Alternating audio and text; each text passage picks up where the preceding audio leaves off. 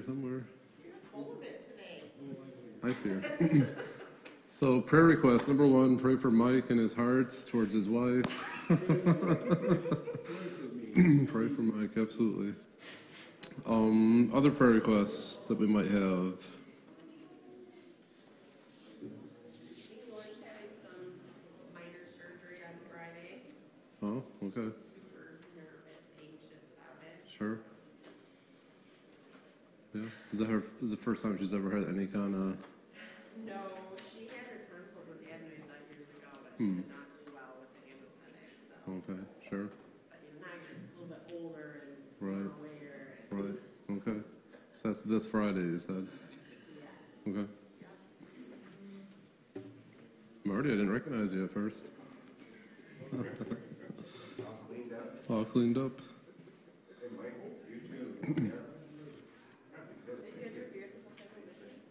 Grandpa, did Grandma go to Mills Sunday school?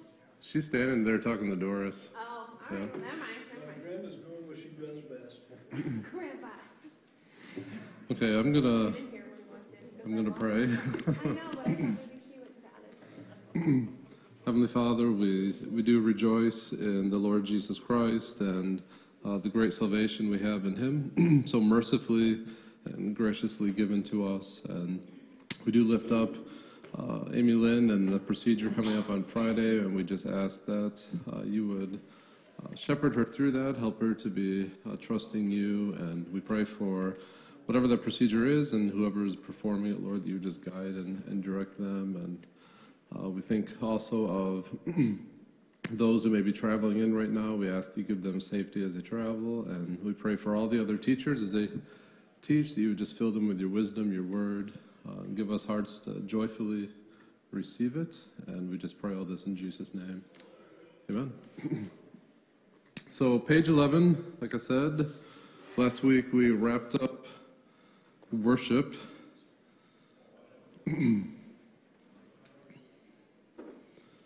We're talking about the nature of the church, what makes the church the church. And so, yeah, last week was worship. Good morning, Karen. It's Daisy. I mean, I knew they didn't have to say that. I knew that. That's just we just assumed that. I listened to a marriage class. Yeah, it's quickly becoming one. Well, no, I meant Dave. Not Dwight. But Dwight. if you want a marriage class, I'm okay with it. She was looking at you, though, Dwight, when she said it. So, We all know it's her fault. No, I think we were supposed to go in Bill's class. I think you were in Bill's class last week, but it's your call. I'm in the wrong. Don't worry, I'll take it personally. That happened when I was in school, too. I still have nightmares about that. Okay, so instruction is the second part about the purpose of the local church. Again, last week was worship, which olden days, if you remember, they used to pronounce worthship. Yep, because just to show that he's worthy. So now we'll talk instruction. And I'm going to be trying to write these things on the board too for anyone who's watching online. So under instruction is the responsibility to deliver instruction.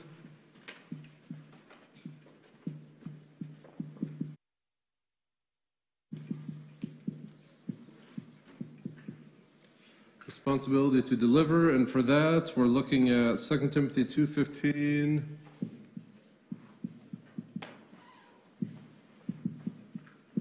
And 4:1 through 5. Welcome, ghouls. My favorite student is here, Clara, with a bird. A different bird every time. Someone could read 2 Timothy 2:15, and someone else please read 2 Timothy 4:1 through 5. And I don't have the notes in front of me. Are there questions in your notes? I can't remember if I put those in there or not. Yeah. Okay, cool. So who has 2 Timothy 2:15? All right. Do your best to present yourself to God as one approved, a worker word of truth. Yeah, so clearly all believers should seek to do what that verse says, doing our best to handle God's word. But that's a direct word to Timothy as the teacher, the elder of the church, to handle God's word well. Then chapter 4, verses 1 through 5, pretty strong language here from Paul. I've got it. Nice. I solemnly charge you in the presence of God and of Jesus Christ, who is to judge the living and the dead, and by his appearing in his kingdom, preach the word, be ready in season and out of season, reprove, rebuke, exhort with great patience and instruction, for the time will come when they will not endure sound doctrine, but wanting to have their ears tickled, they will accumulate for themselves teachers in accordance to their own desires, and will turn away their ears from the truth, and will turn aside to myths. But you, be sober in all things, endure hardship, do the work of an evangelist, fulfill your ministry. Yeah, that's quite the charge, huh? So as you guys think about those verses and look at those verses, just a couple of questions there in the notes. What do these verses say will result in the life of a pastor if he does not work hard? What will result if he does work hard? What are some thoughts that come to your mind?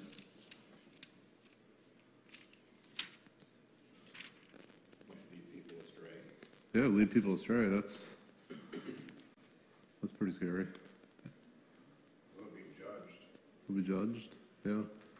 Yeah, like with verse 1, right? With 2 Timothy 4. I charge you in the presence of God. Yeah. Anything else? Those are good thoughts. In chapter 2, it says, in doing these things, be approved God as work who does not need to be ashamed. So if you kind of take it back, if you don't do those things, you should be ashamed. Mm-hmm. Yeah. Yeah. There was I forgot which Puritan it was, but there was a Puritan who had engraved on his desk the words, "Mind your own business." And what he meant by that was, if I remember right, he either had that verse, the 2 Timothy 1 or the 2 Timothy 4 1, 2 Timothy 2 or 2 Timothy 4, right next to it. And just that idea of your business as a minister of the Word of God is the scripture, mind your business. I thought that was pretty good. Just a constant reminder to be in the Word. Well, the second one is the responsibility to receive.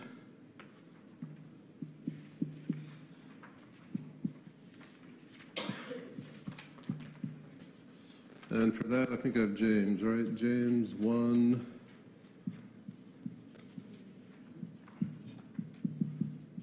Through 25, and also 2 Timothy 3, 16 and 17.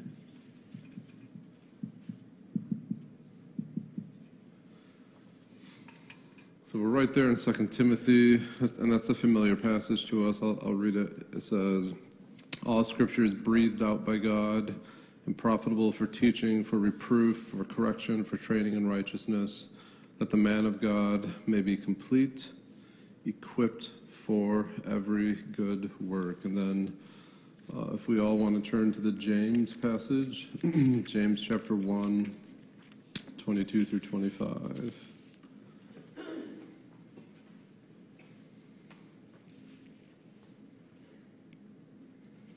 And I'm going to pick that up in verse 19. I think the context there is quite important. So James 1, verse 19. Says, know this, my beloved brothers, let every person be quick to hear, slow to speak, slow to anger.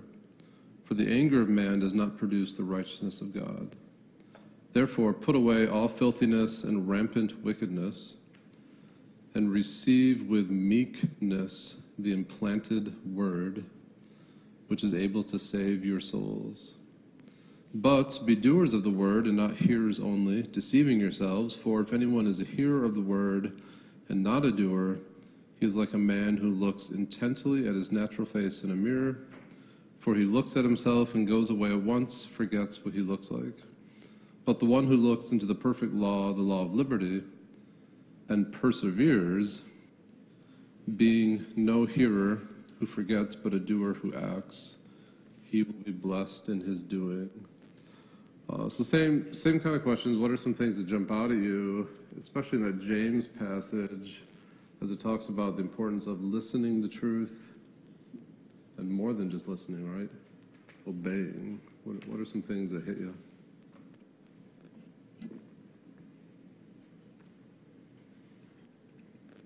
Well, even in the end, as it relates to the beginning, we have to be quick to hear, so to speak, slow Yeah. to anger. Yeah, So that's part of our doing, yeah, right? absolutely. Yeah, yeah.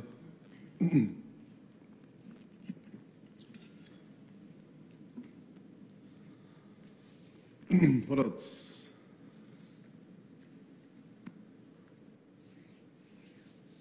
It's a quiet crowd this morning.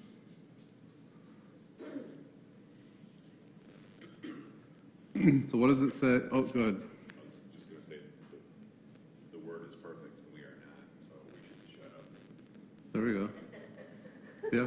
I wish that were possible. When I say we,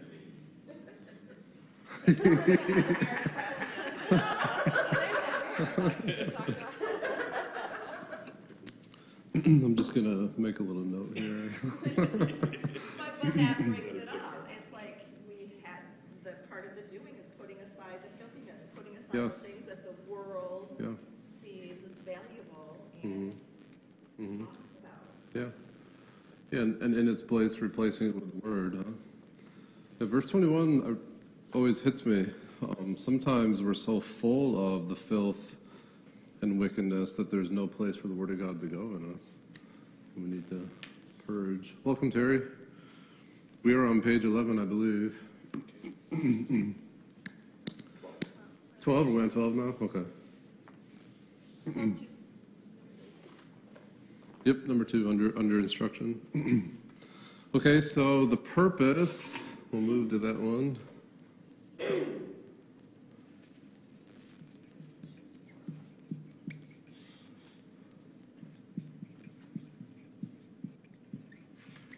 Oops, that was some bad writing right there. The purpose of instruction, we're looking at Ephesians 4, 12 through 17 or 16, somewhere around there. Okay. So Ephesians 4 is a passage that I love. It's my conviction that verses 12 through 16, I should say 16, are the blueprint for the local church, and has a lot to say concerning the life of the local church, but here we're just kind of thinking about the purpose of instruction. So verse 11, God's given gifts to the church. In particular, those gifts are people gifted with the word, apostles, prophets, evangelists, shepherds, teachers. And the reason why is verse 12, to equip the saints for the work of ministry, for building up the body of Christ, until we all attain to the unity of the faith, of the knowledge of the Son of God, to mature manhood, to the measure of the stature of the fullness of Christ. Why? So that we may no longer be children, tossed to and fro by the waves and carried about by every wind of doctrine, by human cunning, by craftiness and deceitful schemes. Rather, speaking the truth in love, we are to grow up in every way into Him who is the head, into Christ, from whom the whole body, joined and held together by every joint with which it is equipped, when each part is working properly, makes the body grow so that it builds itself up in love.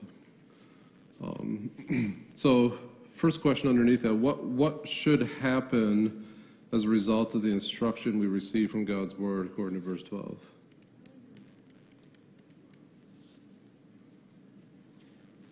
Growing in love. Okay. That's from, are you getting that from verse 12 or are you getting that from verse 15? 60. Oh, 16. Oh, yeah. Okay. Yeah. Yeah. Yeah. Okay. Yeah, we grow in love. Back up from that. How is it that we grow in love? What needs to happen first? Oh, we gotta like Yeah, we work together. Yeah, did you say sharing our gifts? Yeah, like each part has, it says each part has or does its own special work. So Yeah, like yeah, helping each other through that. nice. So yeah, as we all use our gifts and as we speak the truth of love to one another, and do our parts, then the church grows itself up, builds itself up in love. So back to verse 12, the key phrase where it says to equip the saints, right? That word equip is a fascinating word. Outside of the New Testament, it's found in a lot of medical documents, especially for when a bone is broken and you reset the bone. That bone is equipped, or it's mended, or it's fixed. It's also used back in, I can't remember where, in the Gospels, where, but if you remember when Jesus comes up on a couple of the disciples and they're mending their nets, remember that? It's the same word. For mending and equipping is the same word. And the idea is it's worn, it's frayed, it's tattered. And so God gives to the church, verse 11, of those who teach God's word. And as they teach God's word, we who are imperfect, right, are perfected by it. We're strengthened by it. We're mended. We're repaired. We're restored so that we can do what? What's it say in verse 12? Yeah, build the body of Christ, right? To do the work of the ministry. And as we're all engaged, equipped, the church is able to do what it's called to do. Is there another question I had in there? Yeah, okay, so what are some pitfalls that will be avoided if we receive this instruction according to verse 14?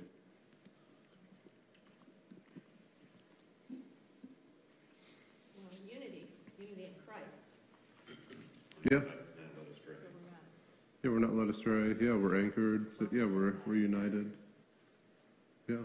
Thought of the world. Yeah. It's quite the imagery, tossed to and fro by every wind and wave of doctrine. It's just another word for teaching, right? There's lots of teaching out there. Easy to be tossed around by it. Nice. Any other thoughts before we move on to the next one? Welcome, Don.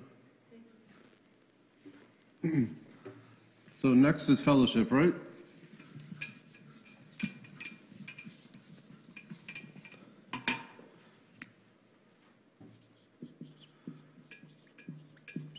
Does anyone know the common Greek word for fellowship? What are you laughing about? I see, okay. I thought you were, yeah. Koinonia. Yep, koinonia. Oops. That's terrible handwriting. So koinonia is the common word in the New Testament for fellowship. You find it a lot in 1 John. You also find it a lot in Philippians. The Philippians one is interesting because where's Paul?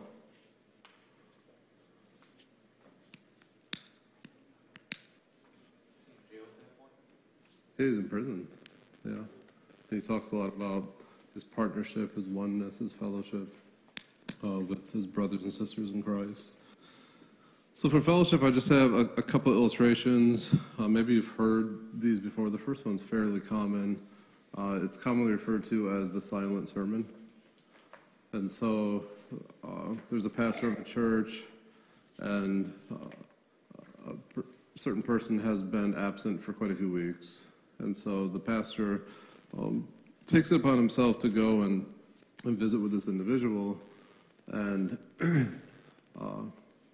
walks in, says hi. That's about all he says, and they sit down. There's a good fireplace going, and so they both just sit there and stare at the fire for a while.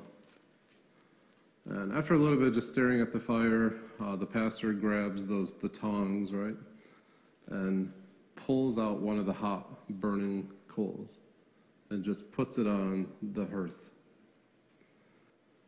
And they still just sit there. Neither one of them say anything. They sit there and they watch that coal. And that coal goes from really hot to ashen gray, right? Just it starts to cool. And then at some point, eventually, the pastor looks at his watch and says, you know what, I got to go. Before he goes, he picks up that coal again and puts it back in the fire, and that coal starts to turn super hot again, right?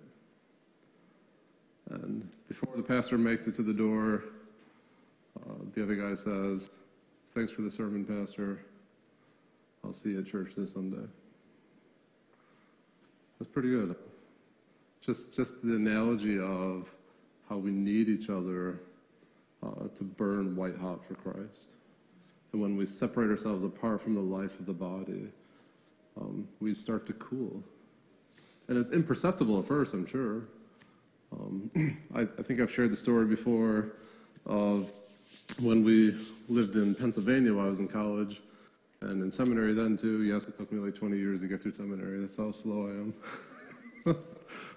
But little by little, plugging away there, and while we're there, it's called Wayside Gospel Chapel, just a small little chapel off the beaten path. But it was fun to be there. But one of the deacons, who now is a pastor and pastors in a church in Lake Ariel, PA, that is, no joking, standing room only, like every week. Like it's jam-packed. The Lord's really blessed that man. He always was very, very gifted. But there's a point in his life when Valerie and I are ministering there, and Pastor Jack is away because he's Army Reserve, so he gets called over to Iraq.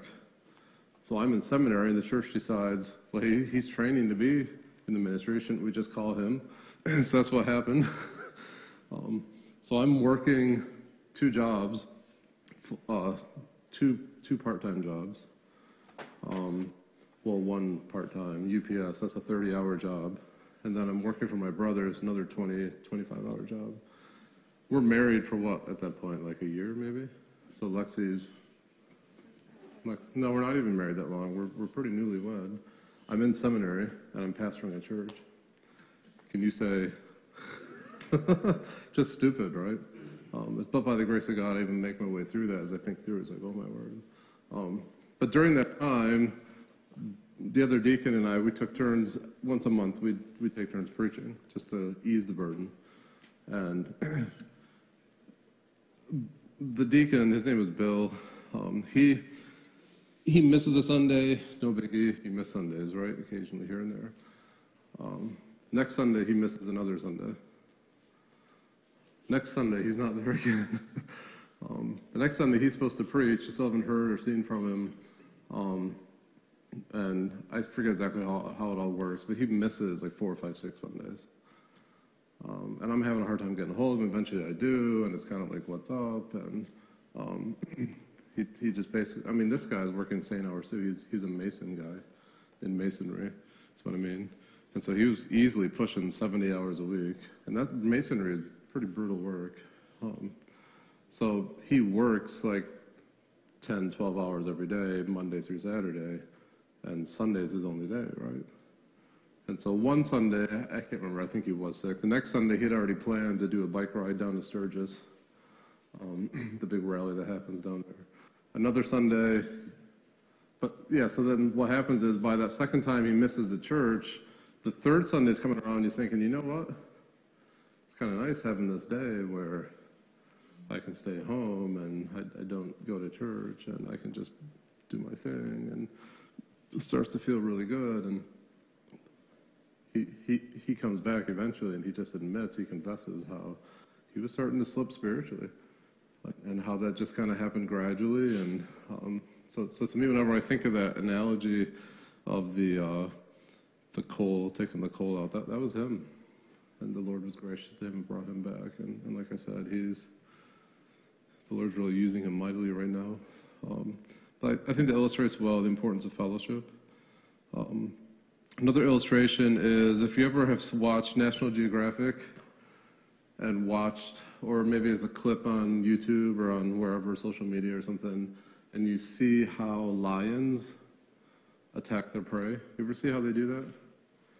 Especially if there's like a big gang of whatever. Let's just say, what's a common prey? I'm trying to picture, like gazelles, right? So let's say there's like a big, whatever a herd of gazelles are called, probably not a herd. And so what the lions do, there usually be one or two lions, and initially they kind of attack the herd, but what they do really hard is break one or two gazelles off from the rest of the flock, right? And in doing that, those gazelles are very susceptible, and they can take them out one-on-one, right? So Scripture very powerfully calls Satan a what? Roaring lion, right?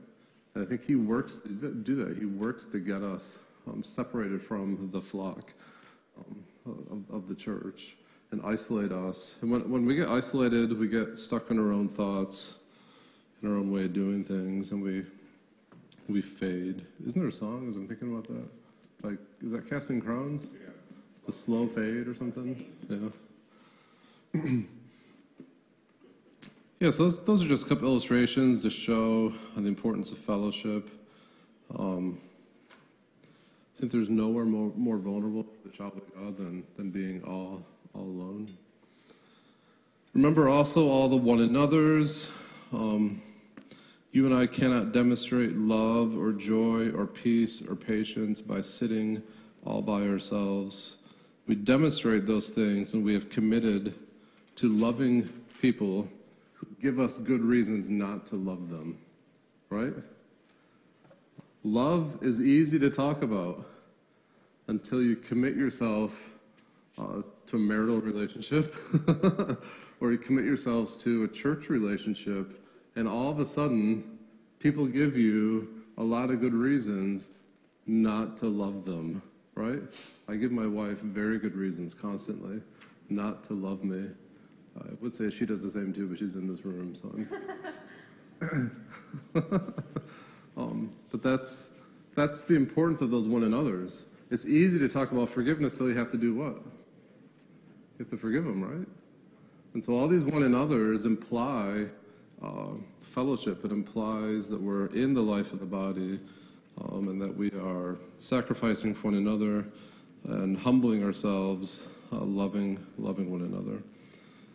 Any thoughts or questions about fellowship?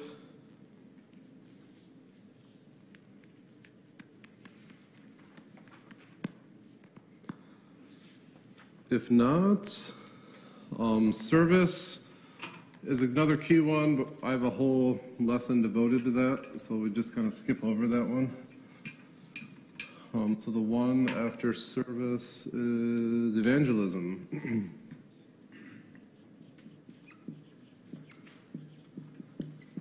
Okay, so what comes to your guys' minds when you hear the word evangelism? Good or bad? What comes to your minds? The gospel. The gospel? Okay. So what is the gospel? Who can share the gospel with us? 30 seconds or less. What's the gospel? Death, burial, and resurrection. Say it again. Death, burial, and resurrection. Okay. Yeah, specifically death for our sin. Yeah, the burial, resurrection. Nice. Yeah, so we think the gospel. That's good. What about the gospel? What's Romans 1:16 say about the gospel?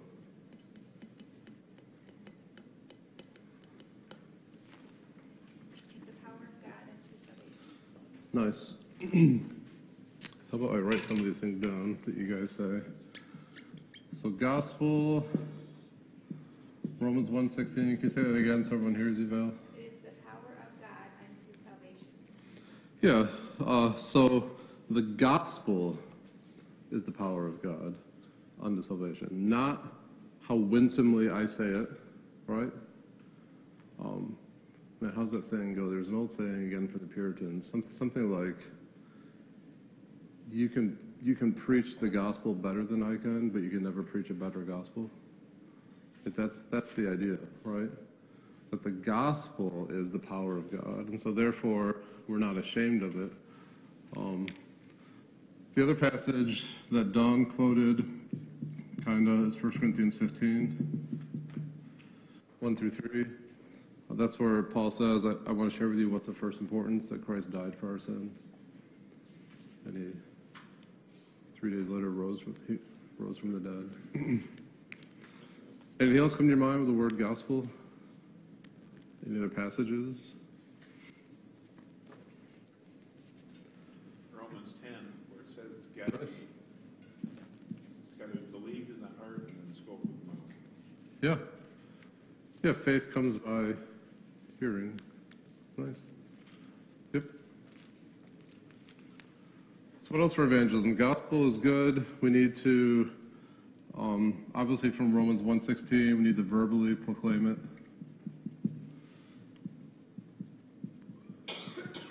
That would teach the same thing too, Romans 10. 1 Corinthians 15 is kind of the content, right? The content of the gospel. If you guys can read that writing. What else for evangelism?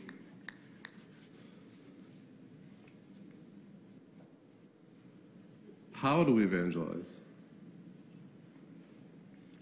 I feel like there's this idea that it has to be like ray comfort, or it has to be like street preaching kind of thing. Okay. Is a fear that's created in a lot of us. Like if you're not evangelizing if you're not doing that. But I appreciate when you're talking about like investing in building relationships with people, because it happens every day Right. with the people all around us. Right. Yeah, so are we all familiar with Ray Comfort? Ray Comfort I think it's called Living Waters Ministry. He's developed this whole evangelistic method called the Master's Way, where he literally goes on the streets of pretty big cities and will walk through like basically the Ten Commandments without them knowing that he's going through the Ten Commandments. And he'll kind of ask them if they think they're a good person. And by the time he's done, he's pretty amazing at it, because some of the things he says could really be taken offensively. But the videos you see, I mean, he walks up to like there's this one video where this guy has like a mohawk, like going this high up, and has spikes, yeah. And it's the guy most of us would be intimidated. He doesn't bat an eye. And by the time he's done, he has that guy admitting that he's not such a great guy, who initially thought he was. Whether it comes to faith, I don't know. But it's a way of using the law to help people see they're sinful. Then he points them to Christ. So it's called the Master's Way. There's a whole course for it, I believe. Yeah, you can look it up on YouTube, Yeah, but it's kind of fun to watch, isn't it? he is very fun to watch. Yeah. He's very, very good. So street preaching is often, I think that's right, what comes to people's minds. I think what often comes to other people's minds too is I have to memorize the Romans Road, and I have to walk through all these verses with them, or I haven't shared the gospel. So what I like to emphasize is that evangelism is God speaking through your personality. So God wired us all differently, and you could also throw in your gifts there.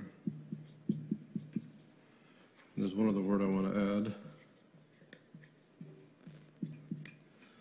So I'm wired differently than you guys. You guys are all wired differently from one another, right? You're all a snowflake, right?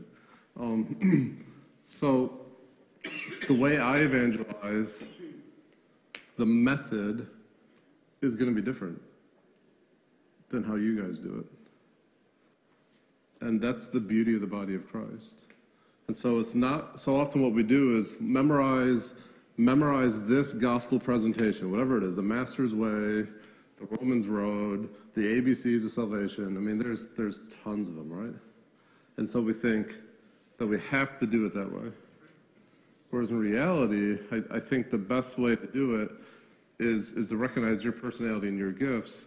Your gift might be hospitality, where you just love to have people come to your house and put on a cup of coffee for them or make a meal for them, and then just sit down and talk with them and get to know them. And as you do so, as you have opportunity, you weave this in and out of the conversation, right? The gospel. And that is a very effective method because that's based on your personality and your gifting. For others, it might be like Ray Comfort, who goes on the street and does what he does, where if I did that, I'd fall on my face and people would want to probably kill me. right? Just because how poorly I do it. It's going to vary constantly. And I think this is key too, that it's teamwork. That it's that I think we often think evangelism is like a solo sport. Whereas if we could see it as a ministry of the body, where we're all working together. So like maybe, trying to think of a way to illustrate it.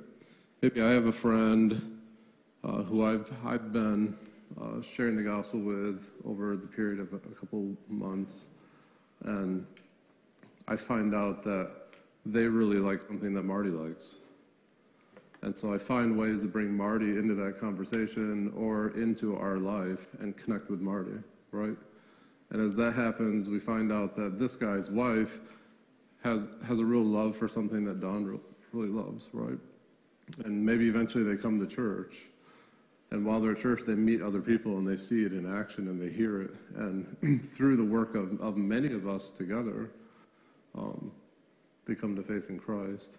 And by the way, evangelism is a lot easier when you have other people helping you too. It's a lot more fun and not as intimidating. Does that make some sense? Any other thoughts on evangelism? I mean, there's a lot we could say there. But the key is, some people call it lifestyle evangelism. The only danger with that is you need to do this. You need to share the gospel with them. It's not just a matter of building relationships, as valuable as that is. There needs to be the gospel verbally proclaimed, right? Because faith comes by hearing. And hearing by the word of Christ. So yeah, we encourage, we talked about these before, the 4 I's. So the first I is identify. We ask that everyone identifies 2 or 3 loved ones in their life who they, as far as they can tell, are without faith in Christ. And having identified them, the next one is you intercede for them. You pray for them daily. You pray for them regularly. You pray a whole host of different things for them. And having interceded for them, you're simultaneously investing in their life. You're getting to know them. You're rubbing shoulders with them. You're hanging out with them. All for the purpose of the 4th I of inviting. You invite them to faith in Christ. You share the gospel with them, trusting that they will turn from their sin and trust in the Lord Jesus Christ. Any other thoughts or comments about evangelism?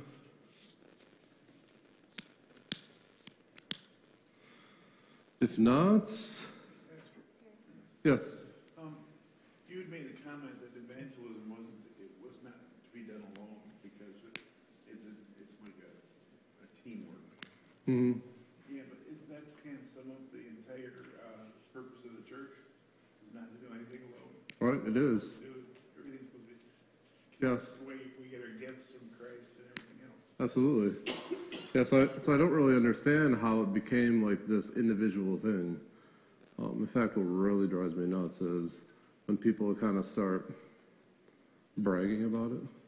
You know, I was once at a conference, and I can't remember if I got up and walked out or if I almost did. Val was there with me, and this guy just like went on and on and on and on about. It's almost like notches on his belt. You know, like all these people he led to faith in Christ, and it's like, one, you didn't do that at all. God did that. And God was gracious to you to work through that. But yeah, it's almost become this proudful thing for some people. And that's the other thing that I would like to add is just, I have a friend just last week who said, I shared the gospel, she didn't accept Jesus. Oh, Paul planted, Apollos watered, God makes it absolutely. grow. Yeah. You shared the gospel. I'm very glad you said that. Yeah, another key word here would be that is just being faithful, right? That successful evangelism is faithfully sharing the gospel. I once heard someone say it this way, that it's like the U.S. Postal Service, right? The U.S. Postal Service is successful when they deliver the mail, it's not on them if you open that mail. And so as faithful followers of Christ, it's on us to be faithfully handing out that gift, that package of the gospel, and trusting the Lord to work in their hearts as he wills, to open their hearts to receive it. So yes, thank you for saying that. Yeah. I'm going to move to the next one. I mean, honestly, each one of these deserve like a whole lesson on themselves, but I believe the next one on there is discipleship.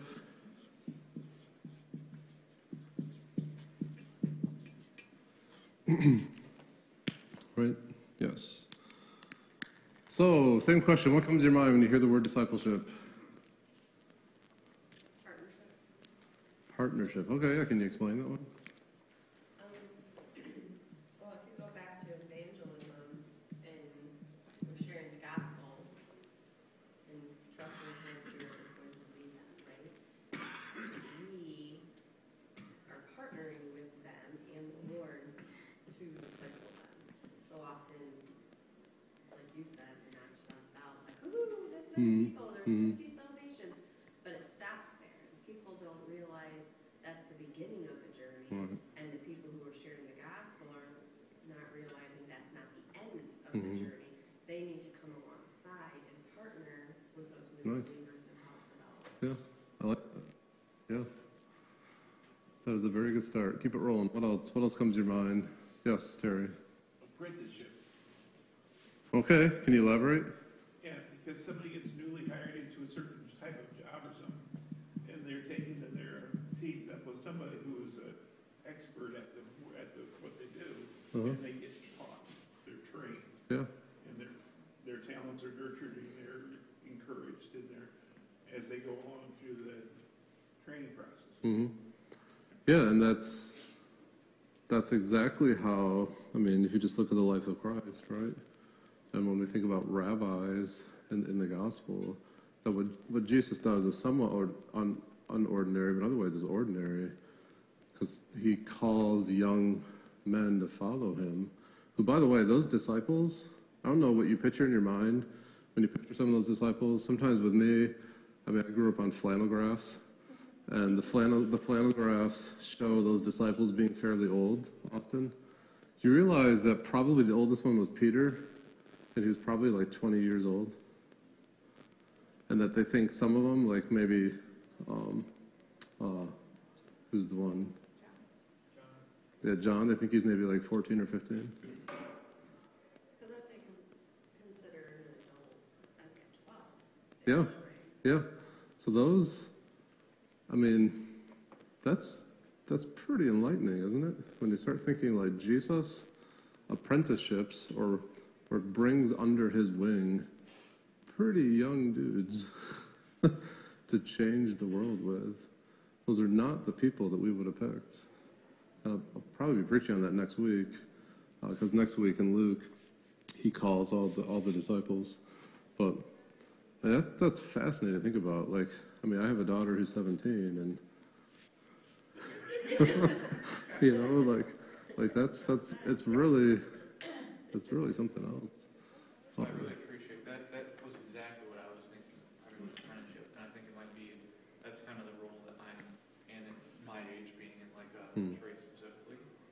So it's like my everyday life at work is kind of wanting to see it through. But what I appreciate about apprenticeship too is if you're going to last in an apprenticeship, there's an expectation that it's not just learning. You're in there working, rubbing shoulders as well. You don't have all the knowledge yet, per se, as like your mentor maybe being 20 years into a trade, but you're working alongside them, and they're sharpening you, and you're learning.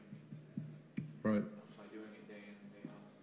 So I'm writing on the board that discipleship is both information and invitation. And so often we think discipleship is this. Because, well, I took a 13-week class on discipleship, right? And if you read Matthew 28, when Jesus gives the Great Commission to go and make disciples of all the earth, the first thought that the disciples had was not like, man, I need to get into a 13-week class on discipleship, right? No, they'd just been discipled or apprenticed or partnered for 3 years with Jesus. They had the information, and the Spirit was going to be given to them to continue to give the information. What they needed to do was imitate. Right? Did you have your hand up, Don? I think it's investing. Discipleship is investing Yeah. time, experiences, your own story, examples, be an example. Yeah. And we talk about walking with purpose. If we do our lives with Christ, we're thinking of the purpose. I mean, when you go to the family reunion, you're thinking of the purpose of showing Right. grace. When you go to Right. grandma's house for dinner and the rest of the family comes and some don't know him, it's always that Mhm. purpose that Yeah. Yeah, it's really good. Well, I see a crowd gathering out there, so I think we are out of time. We will push the pause button there. Next week we'll wrap up with upward, inward, outward, and jump into lesson 3. But I appreciate you guys digging in and the good thoughts.